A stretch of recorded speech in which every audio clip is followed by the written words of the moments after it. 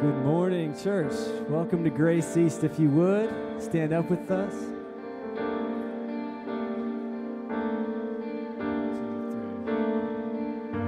From the highest of heights to the depths of the sea, creation revealing His majesty. From the colors of fall to the fragrance of spring, every creature unique in the song that it sings, all exclaiming, indescribable, uncontainable. You place the stars in the sky and you know them by name. You are amazing, God. No powerful, untamable, awestruck we fall to our knees as we humbly proclaim. You are amazing, God. Who told every lightning bolt where it should go? I've seen heavenly storehouses laden with snow. Yeah. Who imagined the sun and give source to its light? Conceals it to bring us the goodness of night. None can fathom, indescribable, uncontainable. You place the stars in the sky and you know them by name. You are amazing, God. All powerful, untamable, awestruck we fall to our knees as we humbly proclaim. You are amazing, God. Indescribable, uncontainable. You place the stars in the sky and you know them by name. You are amazing, God. All powerful, untamable. You place the stars in the sky and you know them by name. You are amazing, God. All powerful, untamable. Awestruck we fall to our knees as we humbly proclaim. You are amazing, God.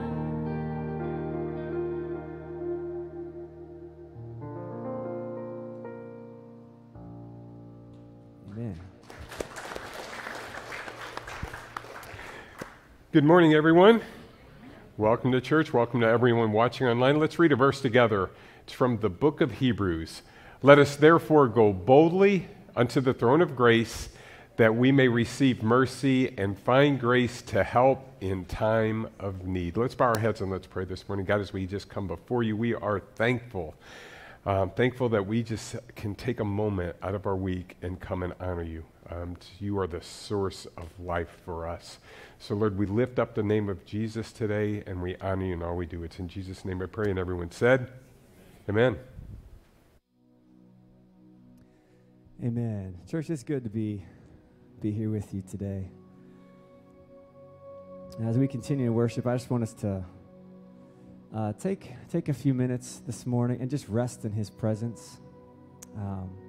Think upon His holiness. Because in the world that we live in, it's easy to get distracted from the beauty of those things and the fact that He is calling us to righteousness and holiness. And so part of our worship to Him is responding rightly to that call. And the best way for us to do that, first and foremost, is to think about who He is and His holiness. He is, and Father, you are our perfect example. for life and love and holiness, Father. So as we sing this song this morning about the holiness of our Father,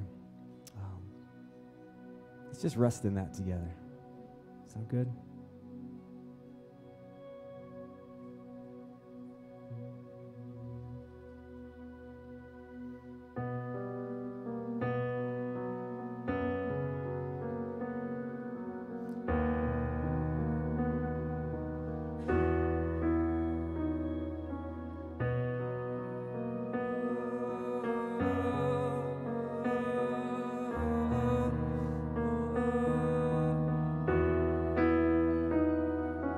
Gathered at the highest throne,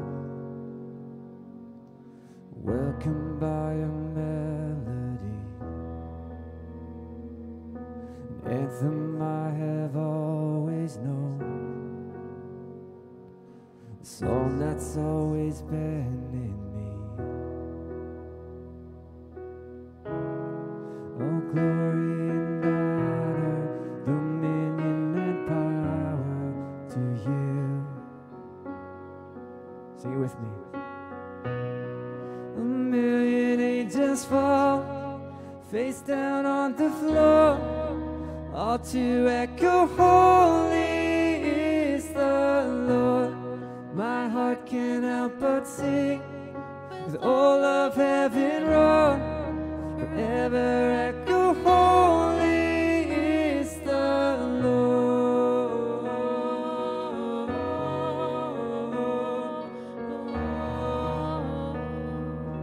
Holy are you, Lord, memorized by every heart,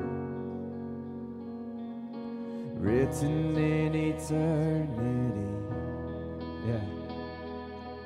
Lifted voice apart, joining in the symphony. All glory and honor. All glory and honor, dominion and power to you.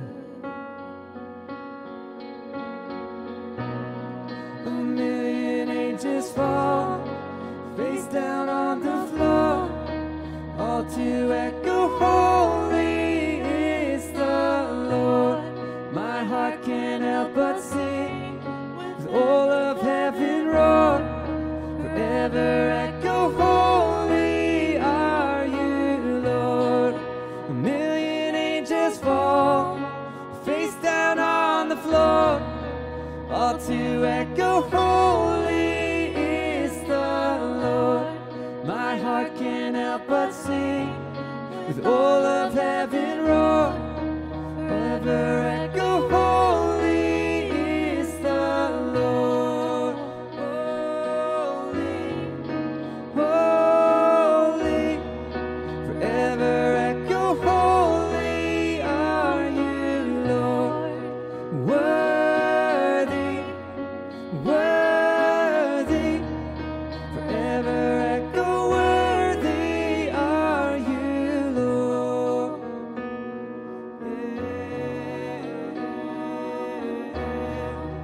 Worthy are you,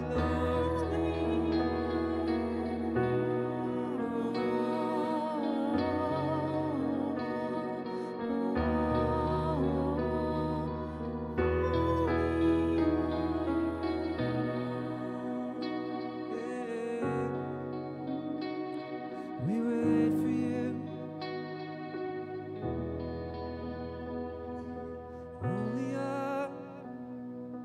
Holy are you, Lord.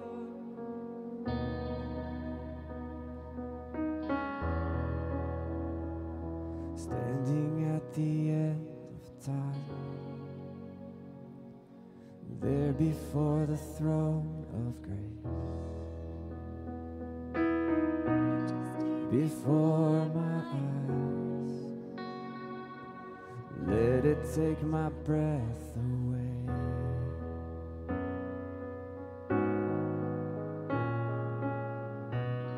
A million angels fall, face down on the floor, all to echo, holy is the Lord. my heart can't help but sing.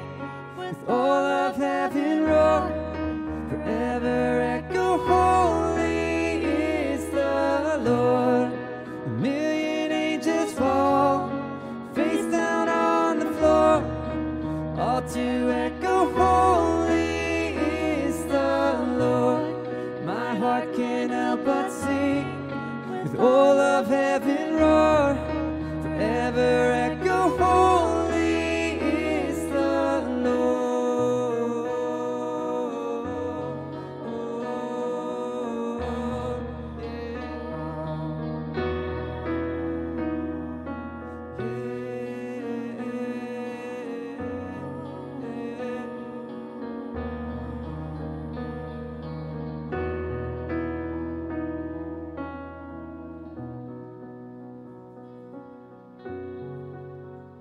We worship you today, Father. We thank you for your holiness,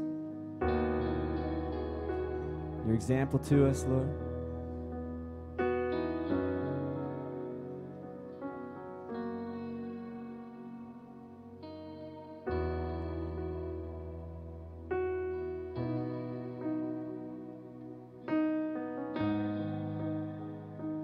Help us to carry that example to the world, the community around us today, Father.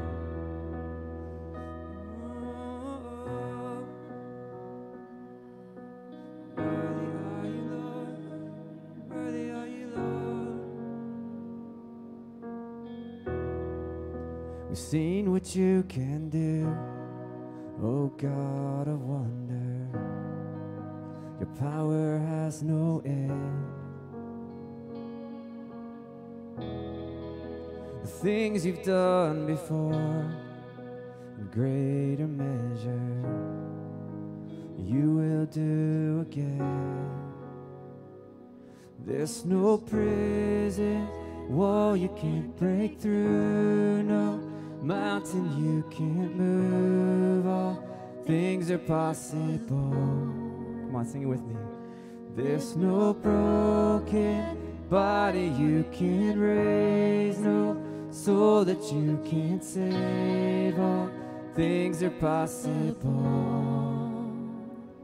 The darkest night, you can light it up. You can light it up. Oh God of revival, let hope arise. Death has overcome. You've already won.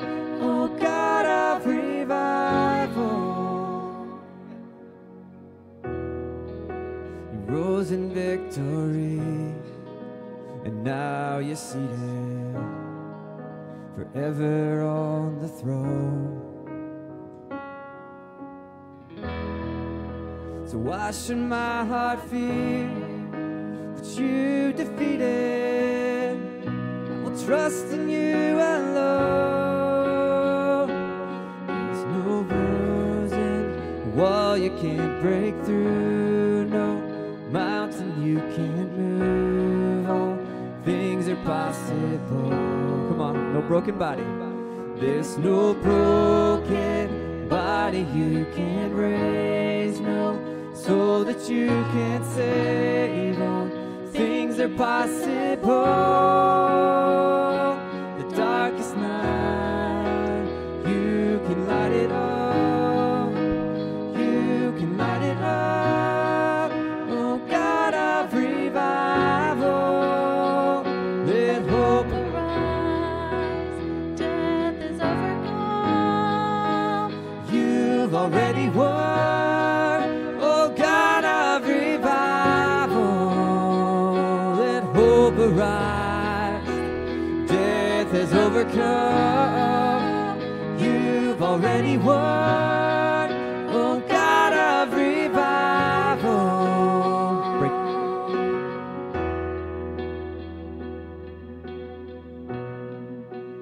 God of revival.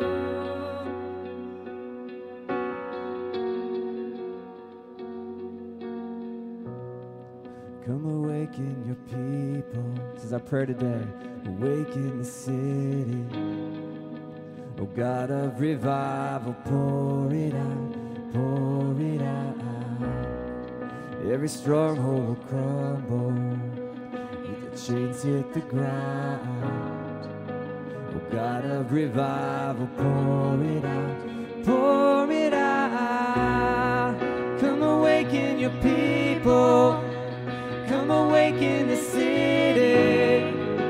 Oh God of revival, pour it out, pour it out. Every stronghold will crumble, I hear the chains hit the ground.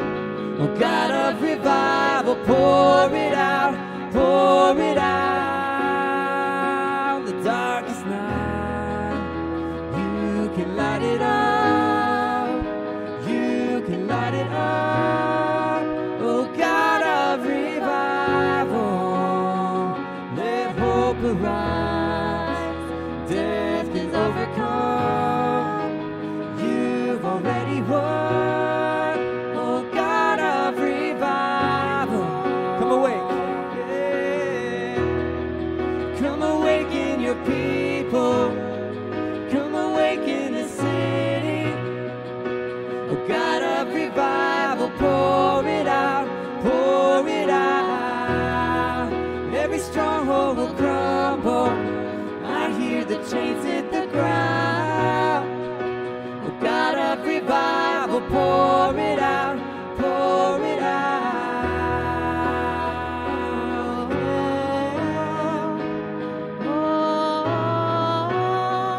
Oh God of revival, yeah.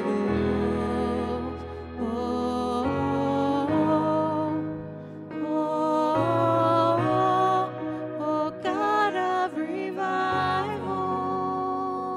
The darkest night, you can light it up, you can light it up. Oh God of revival, let hope arise. Death is overcome, you've already won. Oh God of revival, come awaken your people, come awaken the city. Oh God of revival, pour it out, pour it out. Every stronghold will crumble, hear the chains hit the ground. Oh God of revival, pour it out, pour it out.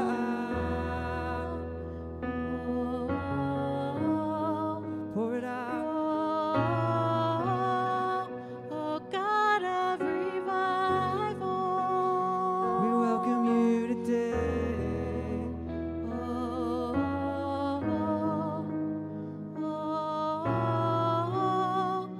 Oh God of revival.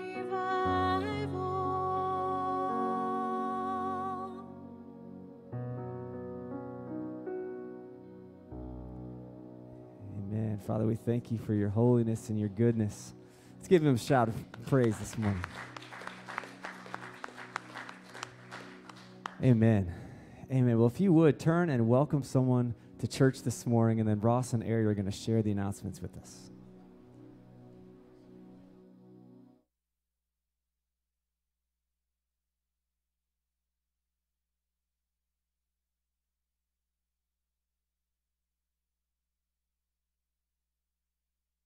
There you go. We're so glad that you guys are here, if you're in person and online. If this is your first time visiting with us in person, there is a card in the seat back in front of you. If you want to fill that out, you can drop it in your box, in the box in the back on your way out.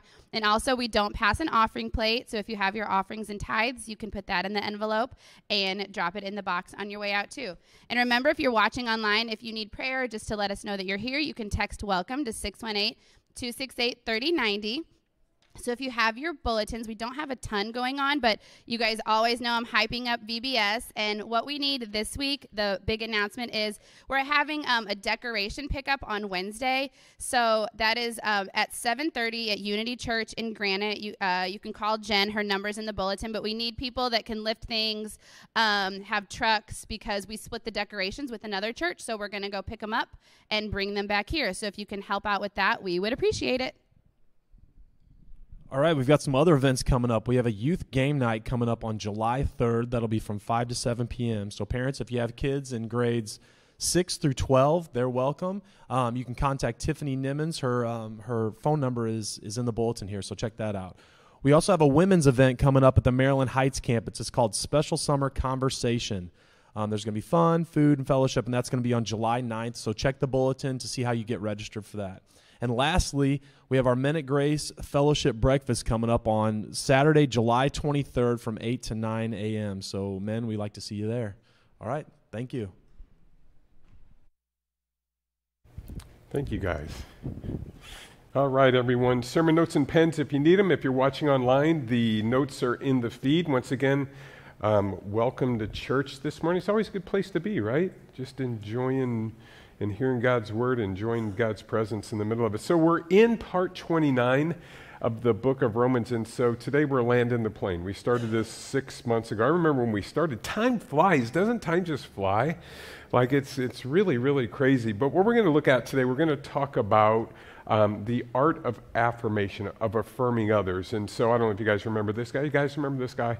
Doggone it, I'm good enough, I'm smart enough, and people like me. So sometimes you got to affirm yourself in the middle of it. But here's what Paul's doing. Paul is affirming people and honoring people that are in ministry. And here's what I want you guys to understand. Every Christian, when you become a believer, every Christian is a minister. In one way or another, every Christian is a minister. Every Christian has a part. Now, that doesn't mean you're a pastor, but you're a minister. And so in 2 Corinthians 3:6, I'm going to have you guys read this with me, all right? Let's read it together. He has made us competent as ministers. All right, hold on. Everybody with me? Give me some energy here. Let's do this. All right, let's go. He has made us, there we go, competent as ministers of a new covenant, not of the letter, but of the Spirit. For the letter kills, but the Spirit gives life. What's he talking about here?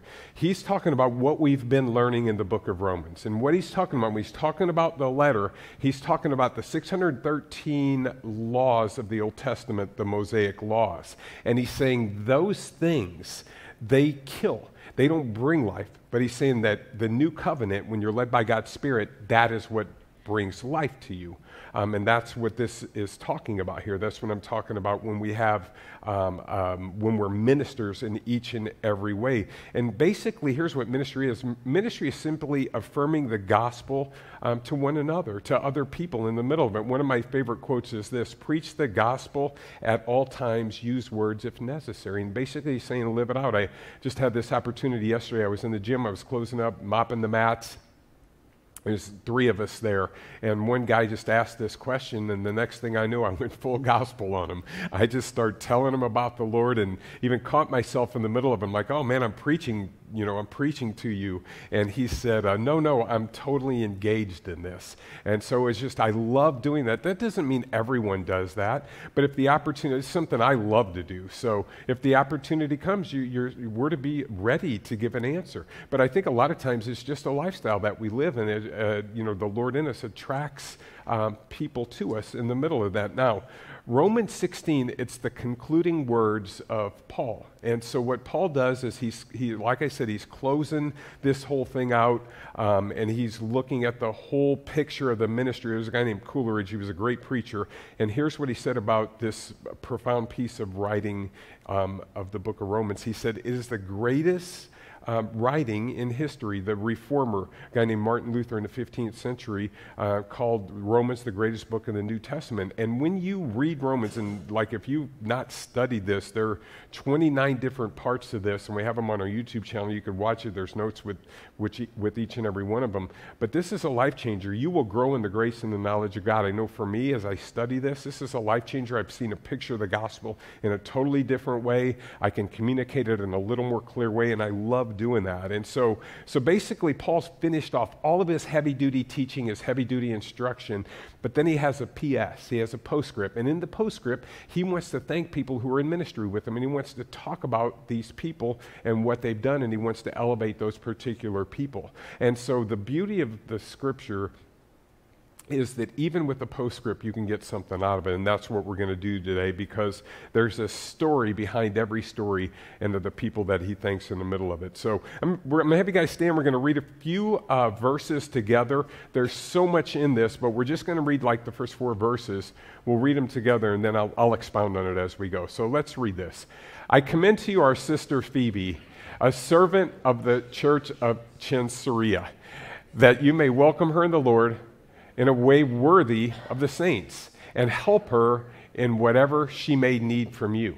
For she has been a patron of many and of myself as well. Greet Prisca and Aquila, my fellow workers in Christ Jesus, who risked their necks for my life, to whom not only I give thanks, but all the churches of the Gentiles give thanks as well. You guys can be seated. So let's take some notes together and let's look at this. If you're filling in the blanks, here's what I want you to see. To master the art of affirmation, note Paul's approval. That's the first thing I want you to see in this. And here's what he says. He says, I commend to you our sister Phoebe, a servant in the church. And so here's the deal. In those days, there's no post office. Paul writes this letter. He wants to get this letter to a particular church, and he's got to get it to them some way. And so what you would do is you would hand that letter off, and they would carry that letter to the particular church that you're going to write it to. And so this lady is the one who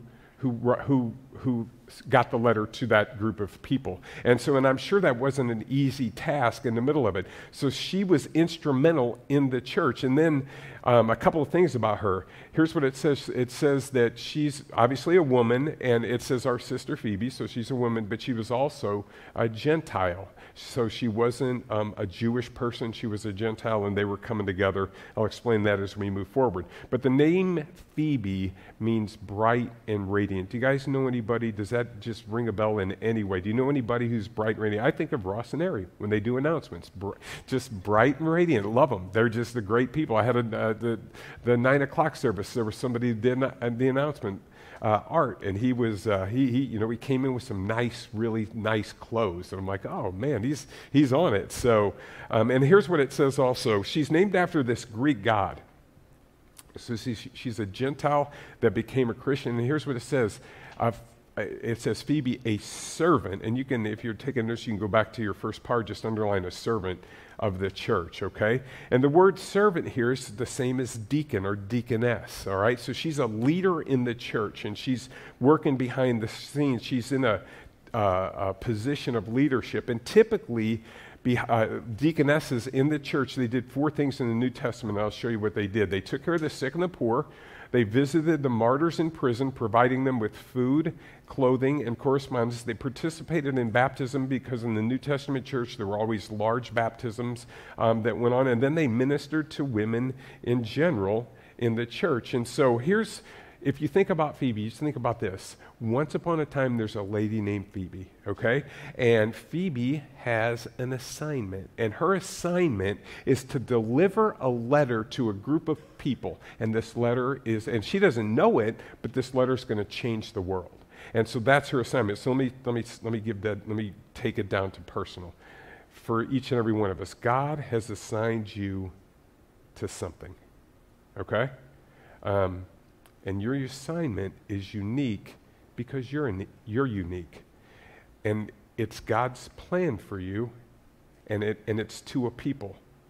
And it's for a purpose. I was going this week to get my hair cut. I was going to my daughter-in-law. I was thinking about it on the way, and I was thinking, man, I can't wait to get my hair cut. Can you guys relate to that? Now, there were guys in the first service that are like, hey, no, I can't relate to that, okay? But I can't wait to get a haircut. So I went and I talked to her when I went and I said, Em, let me ask you a question. When you're cutting hair, do you just look at your job as cutting someone's hair? Or do you think about what you've done for someone after? Do you think about the creation that you've made and how you've made someone look better? I said, because for me, I love the feeling when I walk out of here got that fresh, clean haircut. I love that. I love that feeling. It feels good. Can I get an amen? You guys understand that? It's like, that feels good. I feel good. I'm looking good. And so the point is that your assignment is to become a legacy, or will become a legacy to other people. Think about your mother. Think about your father. Is there one word that describes them? Maybe it was a teacher in school. Is there one word that this person who was a teacher, who didn't think that their job was like the best job in the world or struggled in the middle of it, but did that teacher make a difference in your life? And that's what you have to remember when we go to work day in, day out, and do the same things over and over. Sometimes we forget that God has a plan and God wants to work through us to make a difference in the world. And so that's what happened to Phoebe. Her assignment changed the world. Now, let me give you 3 things we can learn from her ministry, okay? The first one is this: it's recommendation. And you can fill that in. Here's what Paul says: I commend to you. He says it means I approve, I recognize, I recommend this lady to you. I recommend her ministry to you. I ask you to welcome her. He says, I want you, she's got a great ministry. She has a great ministry in her home. She has a great Bible study. And why does he recommend it? He said, because she's a servant of the church. This lady not only delivered the letter, but she served in a great capacity. And then I hear people like discuss things like this. Well, what are women's role in church? Should women be in ministry? I'm like, are you kidding me? We wouldn't have ministry if we didn't have women. Can I get an amen from the ladies, right? This is what ladies do. I think about these women's Bible study, and Lynette and Casey and Melissa and Mindy and Katie. They're all doing this work behind the scenes. This is super important stuff, and this is the glue that holds ministry together. The second thing is this: it's assistance. And Paul writes this, he says, and help her in whatever she may need from you. And so this lady has a ministry, and she's reaching out and she's making a difference in the church. And Paul says, listen, not only do I commend her, but I say help her. Give her some help in what she's going through. And to give her help just simply means to assist her. And Paul's saying, I want you guys to use your gifts. Every single person, when they become a Christian, have particular gifts. And he's saying, I want you to use your gift, and I recommend it. I want you to help her in the middle of it. And one of my roles in this ministry is to encourage people to use their gifts, to step out in faith, to make a difference in the world, to reach people with the gospel of Jesus Christ. And if you think, what I said earlier, every Christian is a minister, and if you don't understand that, come to VBS and you'll see.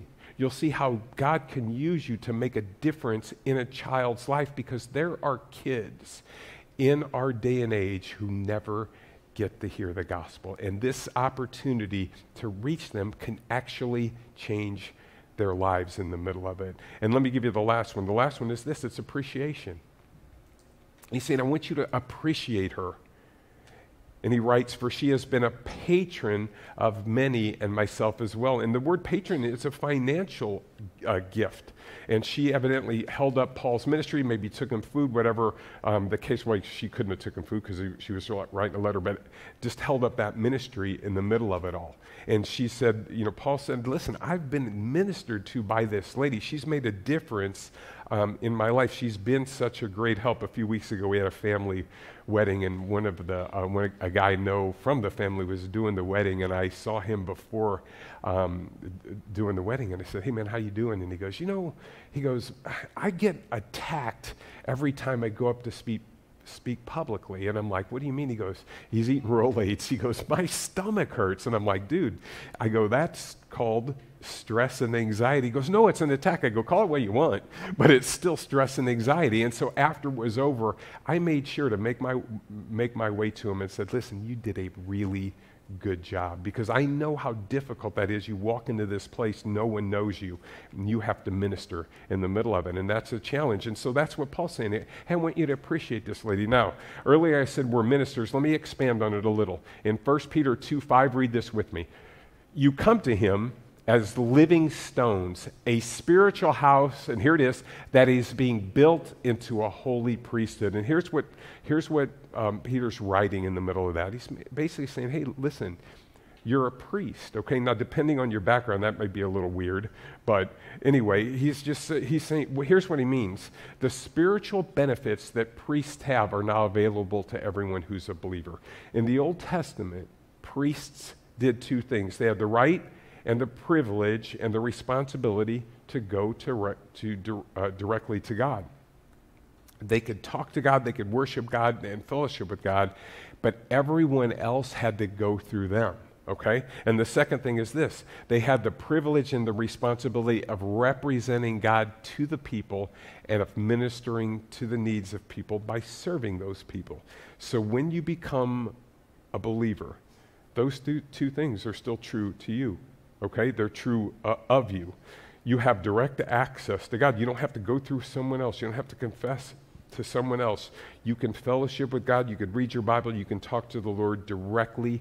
You can fellowship with him. In Hebrews 4:16, let's read this one. We read it earlier. Let's read it again. Let us therefore go boldly unto the throne of grace, that we may receive mercy and find grace to help in time of need. And basically what he's saying is, listen, when you're struggling, you go to the throne, you go to God, and you're going to get your help. In the biblical temple model, there was a veil that represented, that separated the Holy of Holies, where the Holy Spirit, where God's Spirit dwelt, from where the people were allowed to go. And only the priest could go behind that veil. And this only happened one time per year, okay? When Jesus died on the cross, you could read this in the Gospels, God ripped that veil, it was about 70 feet long, from top to bottom, and it was sewed from left to right, okay?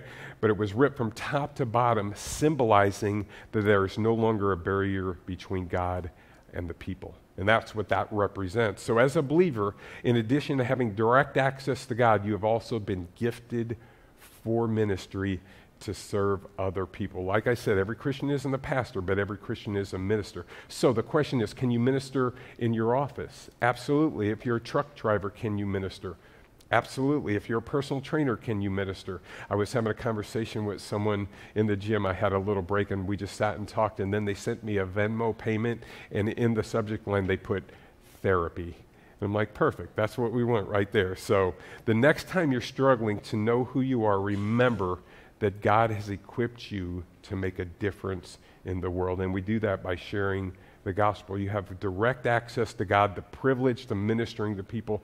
And Peter says that you're a priest. And you guys might even get a little collar and walk around with it on. It's just to make a difference. I know for me, when I do funerals, I'll always put a suit on. And every single time, the people that come to our church will always come up and make some smart aleck comment about how I dress up. And so I've always thought about just putting a full suit on, not telling anybody, coming out here and preaching a whole sermon and not even acknowledging that I have a suit on. So anyway, the second thing is this. I want you to note Paul's attention. Note Paul's attention. Paul's a people person. He had a warmth that attracts people to himself. Even though he'd never been to Rome, he knew all the people, and he knew them by name. He knew the believers there. And we have a long list of people in this section that he wants to greet. Actually, there are 35 different names mentioned in this chapter, and they're references to other people. I'm just going to go through a few that kind of jumped out at me.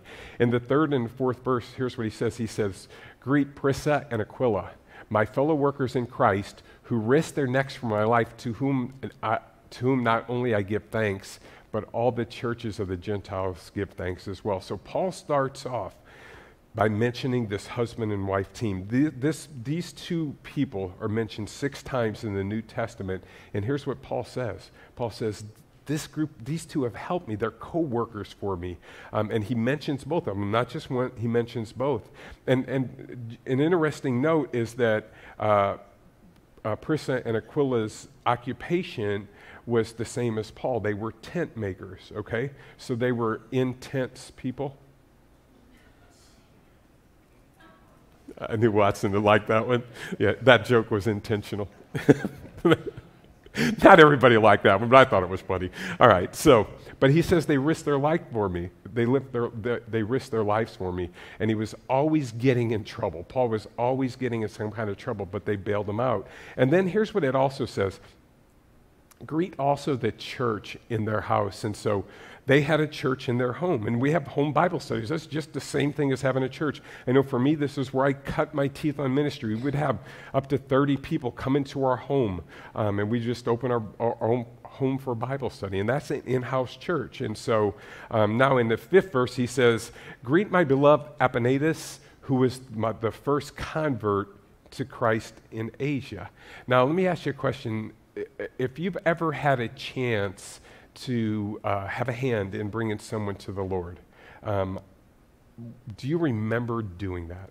Because I know for me, when I first became a Christian, I was just really excited about what happened, and I would, in my gym, share my faith with my friends. And I remember praying with 2 of my buddies over the bench press and just leading them to the Lord. I still remember that to this day.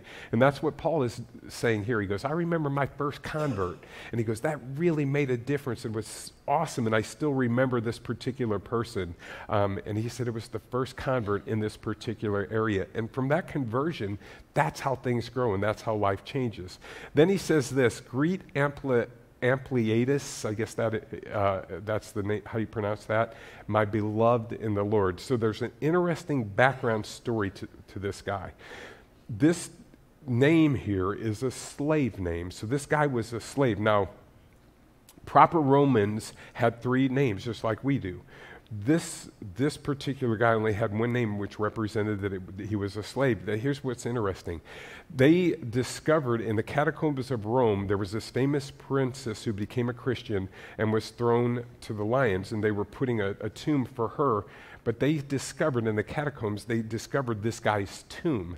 And what they found was this tomb was decorated above everyone else. There were incredible inscriptions and roses, and there was tremendous honor to this particular person. And even though this guy was a slave, he was highly respected in the church. And when he died, they made an incredible tomb to him. And so in the New Testament, here's what you see. There are no class or social distinction in the middle of this. These people are Christians. And then I'm going to show you something else Paul does. Paul is very subversive in his writing. And so you have these people who are leaders in the country. And so they're running everything. And then Paul writes something indirectly to these leaders. And so here's what he says. He says, greet, where are we at? There we go. Greet Apelles, who is approved in Christ, okay? And then here's what he says. Greet those who belong to the family of Aristobulus. And so it doesn't say greet Aristobulus, but greet the people who belong to this family. So this guy wasn't a Christian, okay? But he was the grandson of Herod and one of the best friends of Claudius, who, if you've been with us, Claudius kicked all the Jewish believers out of Rome.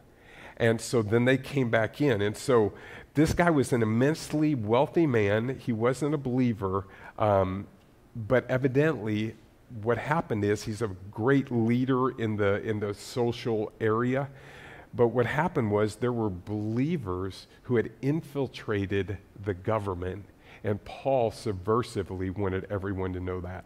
So he's saying, hey, greet these families in the middle of it. He wanted to know that the gospel is the power of God unto salvation for those who believe, and he wanted them to know how powerful it was and what a difference it makes. Then he says, he also mentions a relative, Herodian. He says, greet my kinsman, Herodian, and then he says this, greet those in the Lord who belong to the family of Narcissus, okay? Obviously, this guy was a bit narcissistic, but we'll leave that alone. But anyway, this guy wasn't a Christian, but evidently his family was, some people in his household. Same thing here. Narcissus was the appointment secretary for Claudius, the Roman governor. And what you did, if you wanted to get message to the Roman governor, you had to go through Claudius.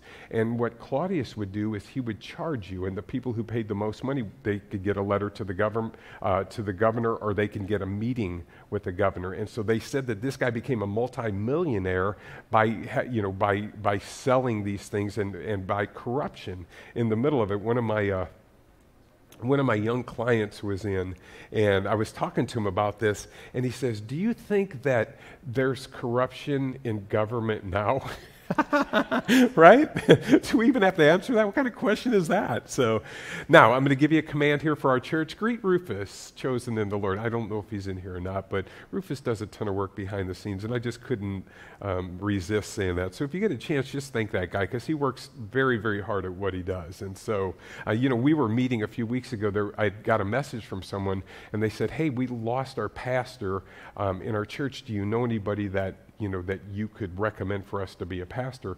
And I said, I don't, but I said, well, we can meet with you guys and talk to you. And we're going to do this next week. We can stream our services to you until you find someone. So Rufus and I, we went and met with these people. It was just really fun to do, because I'm kind of a visionary person. Like, they're saying, hey, here's where we are. And I'm like, oh, here's what we can do. But Rufus is super practical. And so he was able to, and we just worked very well together like that. And then they were saying, well, why would you do this for us? And he just said, listen, we've been blessed, so we want to be a blessing. And that's the whole idea of what the church does for each other. We're not in competition with each other. We're in for each other, and that's really important to remember. So Paul is this warm fellow. He sends greetings to everyone. He affirms everyone. He compliments everyone. He is always building people up, and that was part of his gifting. He's an incredible encourager. Now, the third thing I want you to see, note Paul's awareness. Now he starts getting practical again, and this is the third part of this last chapter. It's his caution. And if you just... Here's the thought. You just finished writing this great treatise, this great letter to these people. You give them all kind of doctrinal teaching. Here's what Jesus has done for you. Here's where you are. Here's the idea of how to change. And so he goes, let me just kind of give you guys an overview, okay? I do this a lot, but I'm going to give you an overview of the book of Romans. And here's what the book of Romans is. So what Paul does is, in the first few chapters, he writes to all men, all people, all men and women, everybody on the face of the earth, and he's saying everyone is born in Adam, okay? And when you're born in Adam, basically he's saying you are born in sin. So he shows everyone that they have sinned and fallen short of the glory of God. And he says, you see it in Romans 3:23, for all have sinned and fallen short of the glory of God. So everyone is not in Christ. And then what he says, because you're in Adam, because you've sinned, here's this guy named Jesus who is resurrected, and he is your deliverer. He's the one who will change you. So he says everyone has fallen short. This guy here will bring you in, this risen God will put you in right standing with God. And then what he does in the third part is he tells people how to live, and it starts in like the 12th chapter of the book of Romans. So I'm going to even take this deeper. So when you see Christians, and Christians act a particular way, and you think this Christian should act in a better way, let me explain to you what's going on. When you accept the Lord, what happens is you're a new creation inside. It's an instantaneous thing. It's not something you work into. It is God's gift to you. You're saved by grace through faith, and this is not of yourself. It is a gift of God so that no man can boast. So you have this internal change. You are now righteous. You're holy. God sees you perfectly because he looks at you through what Jesus has done. Does that make sense? Do you understand what I'm saying there? So when this happens, now there's a part that we play. And this is what Paul is teaching. In this particular part that we play, and it starts in like the 11th, 12th, 13th verses of the book of Romans, he says, this is how you should now live. And so he starts it off by saying that we are to renew our, does anybody remember the word? Mind. We renew our mind through the Word of God. So when you see a Christian acting in a particular way, and you think, well, how can they even be a Christian? They can be a Christian and not act right because their mind hasn't, they're not along the journey, as far along the journey as you might be. Does that make sense? So we're growing in the grace and knowledge of the Lord. This is why we study the Scripture. This is why we do books of the Bible, so that you can change, and by changing your mind, because the way you think is going to affect the way you act, and the way you act is going to affect the way you live. And that's what he's talking about here. I don't even know where I was, but anyway, it was kind of a tangent of the book of Romans. It makes sense though, right? This is the gospel as a whole, and this is like, for me, as I've studied this, and I'm just like looking at this, and I get to the end of this, I'm like going, holy cow, I see the gospel more clear, and I understand things in a different way, and if I went through it again, I would even get more revelation on it, but we're growing in the grace and the knowledge of God. So as Paul writes this letter, he gets to this point, he gets to the end, he says, here's what I want you to do, though. I have a word of caution for you. I want you to promote unity in the church. And then he goes on to write about it. He says, don't allow dissension. He says, I appeal to you, brothers. And when he's talking brothers, he's talking about everybody, brothers and sisters, to watch out for those who cause divisions and create obstacles contrary to the doctrine that you have been taught. Well, what's the doctrine they've been taught? It's the gospel, right?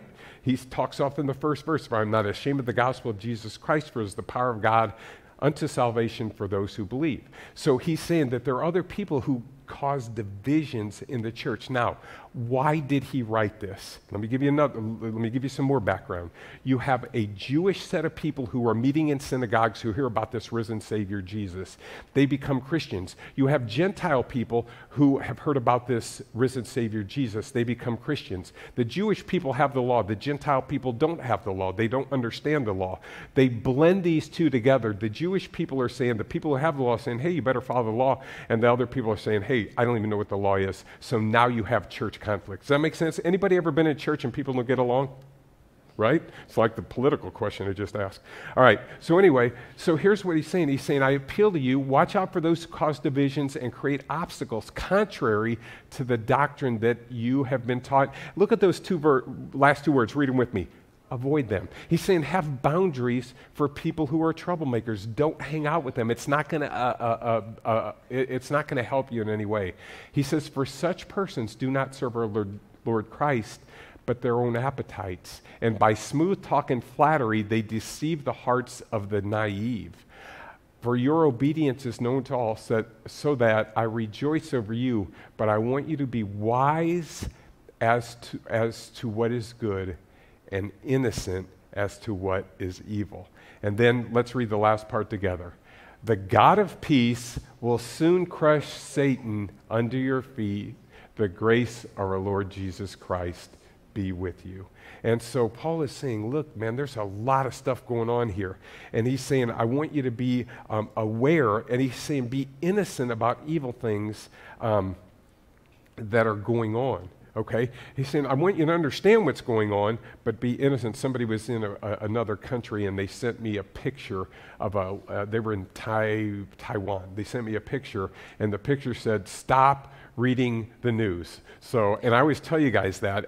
And here's the thing. I'm not saying that we shouldn't be informed, but I am saying that we shouldn't be consumed. Have you ever been around people who are consumed? And when you're around them, it just becomes a negative thing. So we're to be informed on what's going on, but we're to be consumed by the gospel and our relationship with Christ. Can I get an amen with that? That's what we're to be consumed. And when we're consumed with that, that will begin to come out of us, and it'll make a difference in the world. And so Paul's just saying this, listen, I want you to just maintain unity in the middle of this. About a week ago, I'm driving home from the gym, and I look over and I see some ducks walking on the street. I see a mother duck and her ducklings. And here was the great part of it. They were walking within the lines, the jaywalking lines, and they were actually waiting for cars to, it was just like the coolest thing. I was trying to get a picture, and I couldn't, but they were just totally unified in their walking. It was just really cool. So I went home and I thought, I'm going to just read about ducks, because that's interesting that they would do that. So here's what I read. I read that ducks have accents. City ducks are typically louder than country ducks. Did you guys know that? So if any of you ever go to Jeopardy and you get this and you win a bunch of money, you got a tithe, right? So I read that ducks can sleep with one eye open to watch out for predators. I read that the shape of a duck's bill has a purpose. Flat bills are to consume plant materials, while pointed bills are to catch and eat fish. And of course, here's the big one. We're Team USA, and we're gathered together from across the nation. And you know why? Read this with me. Ducks fly to, you guys knew, right? Okay, let me just go on with that. So, all right. And just when you think they're about to break apart, all right, let's do it loud together. And when the wind blows and the sky is black, and one more. And when the roosters are crowing, the cows are spinning circles in the pasture, ducks fly together, right? And so what he's talking about is just unity. And that's the whole idea, is just unify. So that was my little unity illustration. All right, let me give you the last one. Note Paul's admiration. And this is a benediction and a praise to God. That's what he's doing here. And so Paul closes his letter off like this. He says, now to him who is able to strengthen you according to my gospel. Where does our strength come? It comes from the gospel. And the preaching of Jesus Christ, according to the revelation of the mystery that was kept secret for long ages, but now has been disclosed through the prophetic writings and has been made known to all nations. He's talking about the gospel here. According to the command of the eternal God, let's read the last part together, to bring about the obedience of faith to the only wise God, be glory forevermore through Jesus Christ. Amen. And so this is the purpose of the church. God leaves us here on the earth after we become believers so that we can share our faith with other people and we can make a difference in the world so that all nations might believe and all nations might obey, because God wants each and every one of us in his family. And so in this church, here's what you had. You had a group of people who were a mess. There's a bunch of people who are messed up, who are struggling in the middle of what they're going through. We think that New Testament believers were like this perfect bunch. If you read the book of Corinthians, there was a guy sleeping with his stepmother. And so it's super weird, and they got all kinds of things going on, but they're strugglers in the middle of everything that's happening. And I read this quote. It's from a guy named Brennan Manning. I think it's from a book called The Ragamuffin Gospel. And there's this thing in Revelation 7:9 where all the nations and all the people who are broken but live their faith out are standing before the Lord. So here's what he writes. He says, because salvation is by grace through faith, I believe that among the countless number of people standing at the throne in front of the Lamb, dressed in white and holding palms in their hand, he says, I believe I shall see the prostitute from the Kit Kat Ranch in Carson City, Nevada, who tearfully told me that she could find no other employment to support her 2-year-old son. He says, I believe I shall see the woman who had an abortion and is haunted by the guilt and remorse, but did the best she could, faced with grueling alternatives. He says, I believe I will see the businessman besieged with debt who sold his integrity in a series of desperate transactions. I believe I will see the insecure clergyman addicted to being liked who never challenges people from the pulpit and long for unconditional love. He says, I believe I will see the sexually abused teen molested by his father and now selling his own body on the streets. And as he falls asleep each night, he whispers the name of the unknown God that he learned about in Vacation Bible School. But how, we ask? Then the voice said, they have washed their robes and have made them white in the blood of the Lamb. There they are. And there we are.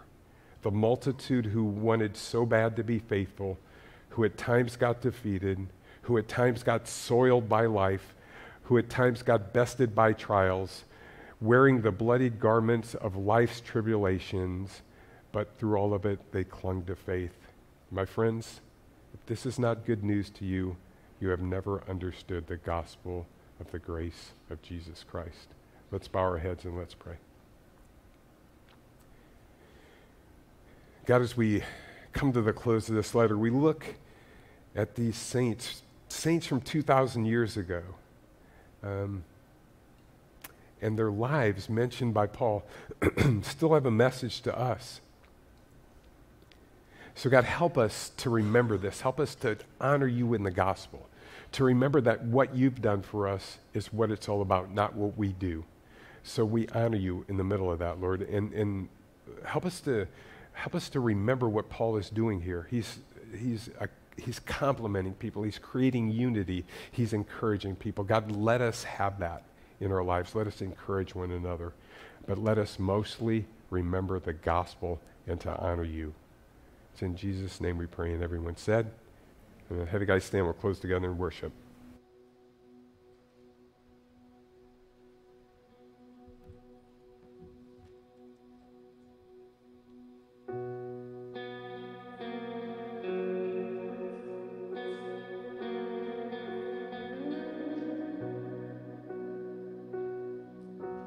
Most worthy, worthy of praise, exalted above all things, my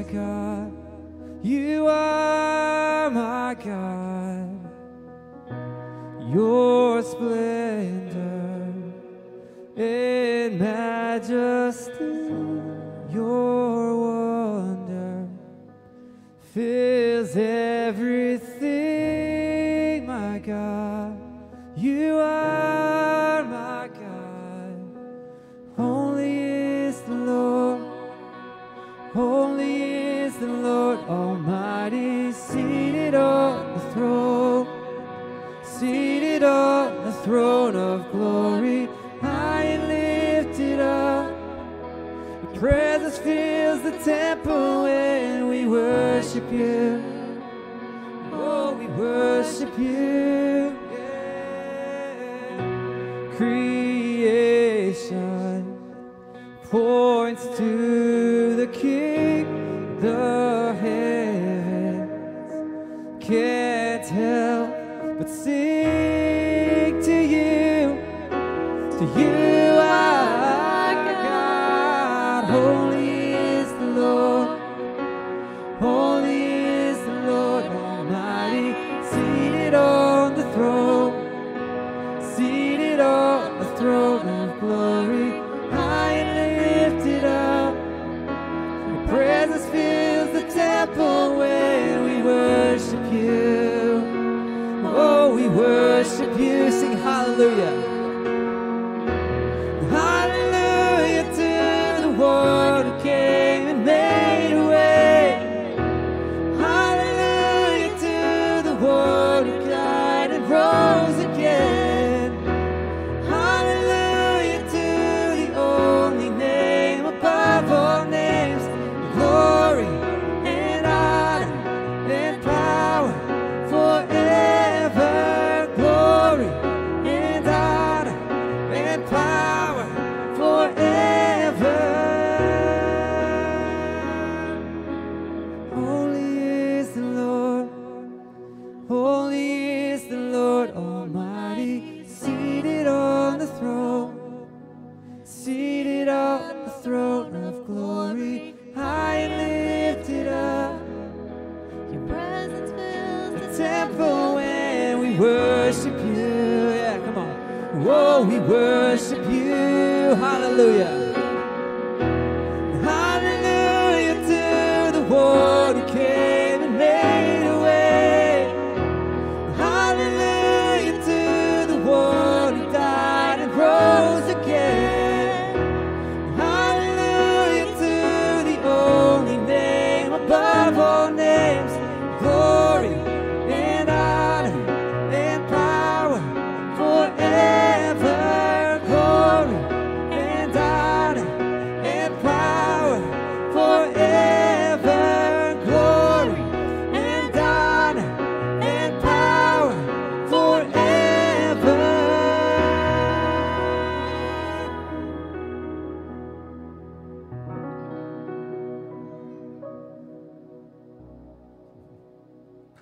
Amen.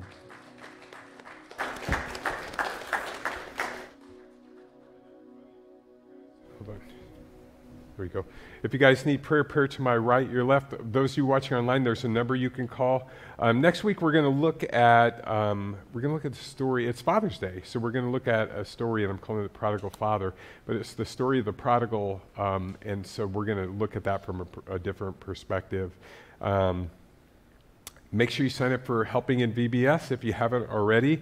I think that covers everything. Now for a benediction, may the grace of our Lord Jesus Christ, the love of God, and the fellowship of God's Holy Spirit be with you all. God bless you guys. Have a great day.